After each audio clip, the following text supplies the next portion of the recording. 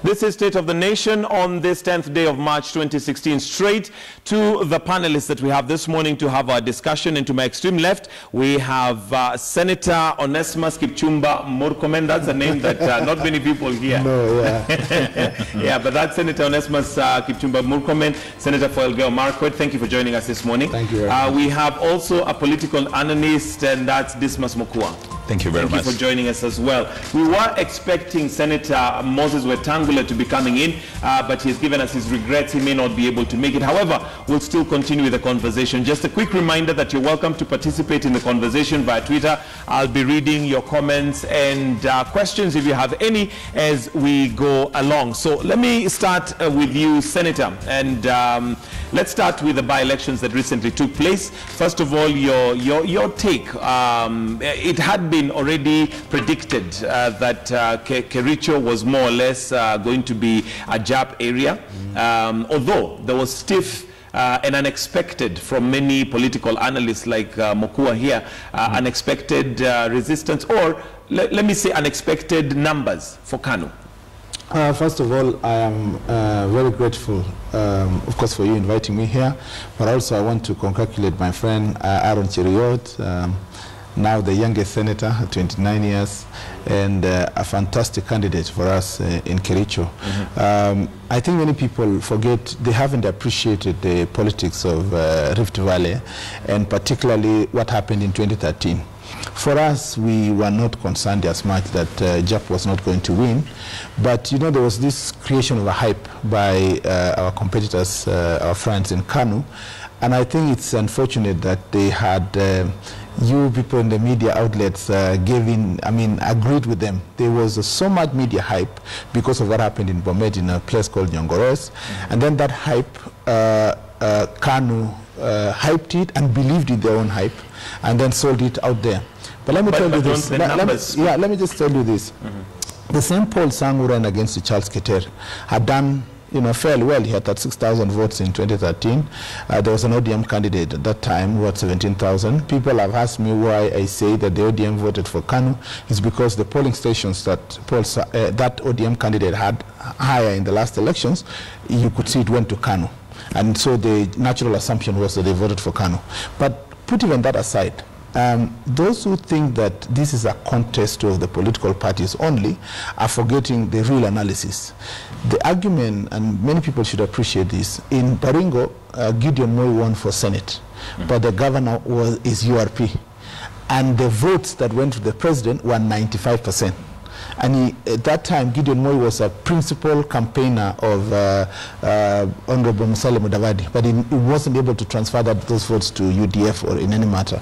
So those who, I want to just encourage those who are doing political analysis that they must dissociate themselves from candidates' competition. You know, I will rather look at Kericho more or less that if we had a weak candidate, despite the fact that we were JAP, it was going to be possible that we were going to be beaten. So there was a lot of benefit in, one, we were in having a fantastic candidate because we went through nomination process. Two is the fact that, of course, now after that hype, then the voters reacted and said, and looked at Paul Sang, not as a candidate who is in a coalition of Jubilee, they began to look at him as an outsider fighting the deputy president. What even made worse for Paul Sang, because I still think he would have done even better, was that the campaigners who came in, like Governor Ruto, Honorable Mo, Gideon Moi, my colleague, and the others, were actually campaigning on an account of let us teach Jubilee a lesson. In fact, most of the teachers who would have perhaps voted for Paul Sang slowly decided now to go for the other candidate when they were told the argument here is not about looking for a senator. It's that Mr. Soshon is talking about we must teach a lesson to JAP. Some of the campaigners were saying we must give a yellow card to the president, the deputy president, and so forth. Those who do political analysis, you also appreciate that the next constituency where Paul Sang comes from, the MP is for KANU. But if you look at the analysis of 2013, the vote still went to Jubilee. Okay, so let me come to Mokua. And what does that speak of, first of all, that particular region, the Kalenjin vote, and secondly, in terms of political maturity? Because traditionally we have known Kenyans, or it has been said, Kenyans vote for parties and not people. But looking at just what Honorable Kipchumba Murkomen has given us as figures and facts, it looks like there is some political maturity, because it's not about the party, but the person. Well, you know, I choose to look at it from a different level. Obviously, Mheshimiwa here, his focus is very clear on, he's got a very clear agenda. Maybe one question you need to ask yourself, if this by-election took place, say, in Murang'a or Nyeri, would President Kenyatta have made about 10 tours to go and tell the people to vote? And it's very clear that the DP and Murkomen and his team spent a lot of time, spent a lot of resources ensuring that the ground doesn't shift. And in as much as it was media hip, it was felt in the ground, because during the last election, the DP was not running when they were running for the election, they were not incumbents. But right now, the DP is in office and is in charge of all the state resources. Yet he was able to get this kind of challenge. Granted that Aaron Cheruiyot, and as far as I'm concerned, anybody who would have run on that ticket, chances are of getting that election would have been very high, because this contest was not between Aaron Cheruiyot and Paul Sang. This contest was between DP Ruto and Governor Isaac Ruto and Gideon Moi. And for that reason, the DP spent a lot of time and resources. In fact, I think Kipchumba Murkomen spent a lot of time. However, the competition was able to get 50,000 votes. And from where I'm seated, that should be cause of concern, that you can get 50,000 human beings knowing that this is the party which is said to be in government. And you remember clearly, the last few days, actually Murkomen is on record as having said that it's not about Kanu, this is about CORD. They were referred in several sections of the media that in fact Governor Isaac Ruto, Gideon Moi, and the rest of the guys were puppets for CORD. That Raila Odinga, Kalonzo Musyoka, and Wetangula couldn't go and campaign.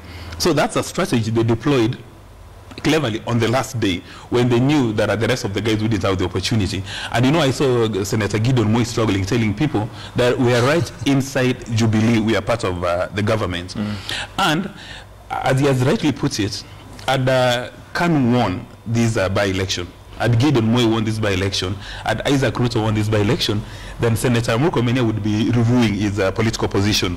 But now DP Ruto has sent the fear probably of the Lord to all people in Rift Valley province, that if you're not going to play ball with me, if you're not going to be part of my team, then you don't have a political future. And right now, I suspect those MPs that he refers to as puppets of CORD, you know, like Sudi, Joanna Ngeno, and the rest of the guys, they must have gone back to the drawing table and looking at resources to see how they're going to manage this. But now giving it an entirely different light. The entire Jubilee system was in Kericho, you know, to sort out this by-election. How would they be able to translate that strategy now to the entire election next year? Would they be able to have all that kind of resource? And in as much as Murkomen is a very happy man, because you see, had they lost, he wouldn't be smiling the way he's smiling right here. Because, you know, he would not even be getting calls from the DP, because the DP would be furious. And I suspect that's the situation which is happening in Malindi now. You know, people have started looking at Mungaro saying, oh, you misled us. How are we going to handle this? Okay, we'll come to Malindi. Can I come to you know, and that's why I'm saying people miss the point. You can only analyze the Kanu resurgence from a perspective of candidates for elective positions in whether governor, MC, or whatever.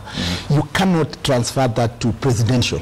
And you cannot transfer that to presidential elections. Because if you do that, then you miss the point. In 2013, Nick Salat got 98,000 votes in Bomet, while Senator Lesan, who won, got 115. But in the 98,000 votes, despite the fact that Nick Salat was a secretary of Kanu, never transferred even 1,000 votes to the coalition they were campaigning for, which was for Amani coalition. So those who are excited that, oh, you know, there is a resurgence of Kanu, resurgence for what? So that they can transfer those votes to who? The competition for elections next year will be between CORD and Jubilee. I mean, all the other players will just be perhaps haggling for parliamentary or governor or whatever other candidate position. So for us, and we have always known that ours in Kericho was not about the presidential. It's not about how the president and the deputy is doing. That's why I saw even some analysis saying, oh, the president should have come. For what? That would be using a hammer to kill a fly. I mean, that was a campaign that principally was useful for us, myself, if there were more, there were not more than out 3 or so legislators from Kericho, who were outside from Kericho, who's camped in Kericho. If anything, those of us who stayed almost a week was myself, Kindiki, and only Sang. I mean, and then many other MPs from the region who came in and out. Because it wasn't really to the extent. The DP only did about 4 days, 4 serious days in the campaign. Now, the point we're trying to and actually the reason why we told DP must come is because there were a lot of misinformation that he didn't like the people of South Rift. There was no development that was going on there. So we also saw it as an opportunity for us to energize our base for next year's elections and to disengage ourselves from this propaganda. So those people who came to campaign there, to come in that place from Kanu, from the other side, really could have even costed more their candidate than resurgence. And that resurgence has absolutely not, I dare Kanu. If they think that they have now there's a resurgence, they should join our competitors now in the presidential election and wait and see if they will even get a 1 MC. But wasn't it worrying to see that there was such huge numbers supporting Kanu in an area which was predominantly seen or viewed as the DP's area? How many times should I make this point? And I want to repeat for the last time. Gideon Moi is a Kanu senator, but he was not able to transfer any votes to another place. So that concern is for what? That concern only can concern an MP or a senator or a governor. Whether and that warning, the only lesson learned by Jubilee is that if you don't do good nominations, had we bungled the nomination, we would have been beaten by a Kanu candidate, because the voters would have said, because you denied us the choice we want, we are going to jump to the next alternative.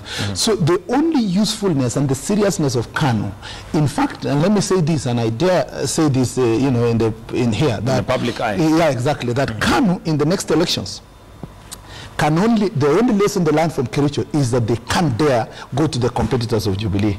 If they want to continue being relevant going forward, is to pretend to say, oh, we are going to remain as Kanu, but we'll support Uhuru Kenyatta. If they dare anything else, that they will go outside Uhuru Ruto, they will never get even an MCA. Mukua, do you agree with the senator here that as much as many had said that the lesson was for Jubilee, it is indeed a lesson for Kanu that they need to stick with the ruling coalition? Well, the ideal situation for Senator Murkomen and URP or JP, and the DPs on record are saying that they were going to win by a landslide, 90%. So that you have a 50,000 rational or irrational or emotional human being saying that we are not listening to what the president has indicated is a very strong statement, because 50,000 is actually a huge number. Whether or not that can be transferred to another presidential candidate, probably the discussion for another day. But the president was there on more than 4 occasions, or rather the deputy president was there for more than 4 occasions. And for the first time in a long while, from what I saw in the media, he actually spoke in his mother tongue. And so that so that now so that he's able to really get the message to the people. And there are a number of people who say that at that stage a number of development projects were initiated, a number of roads and a number of projects, which is probably legal to the Elections Act, that you can't do these things 3 months to an election. But the president made promises. But in my view, be that as it may, what we now need to look at is how to make sure that political parties are very strong, that it doesn't matter who is a presidential candidate or a gubernatorial candidate or whatever position is, that people vote for political parties. I think that's the only way we'll be able to secure the nation. So that it doesn't need to be that the group which is holding is a party together is the president and his deputy, that if they take a decision one way or the other, then the thing separates. And the same is the case for CORD. If today Mr. Raila Odinga, Kalonzo and Wetangula decide to take a decision one way or the other, it's going to collapse. And I think for me the lesson that we must carry forward is that we must make sure our political parties are very solid. And I'm happy with what Governor Joe has said in Mombasa, that all the rebels, guys who are campaigning against their preferred candidates, must be disciplined. And they must do the same to, if they think that Sudi and the rest of the guys who decided to campaign against their party interest, they must be disciplined. So that when you join a political party, whether it's run by a personality or by ideas or philosophies, you remain loyal to it. We don't want to have these politicians, jumping from one party to the other at the taxpayers' expense. All right. I just want to make a conclusion on Kericho. That one, you know, many people don't understand Kalenjin politics and the internal democracy that we have always enjoyed. The reason why some of us, people like myself, Senator Sang, Senator Aaron Cheruiyot, Senator Meli, very young senators. I mean, I came in when I was 32. Sang came in when he was 28 or 27. This one now is coming when he's 29. The reason why we have that opportunity in Rift Valley is because of good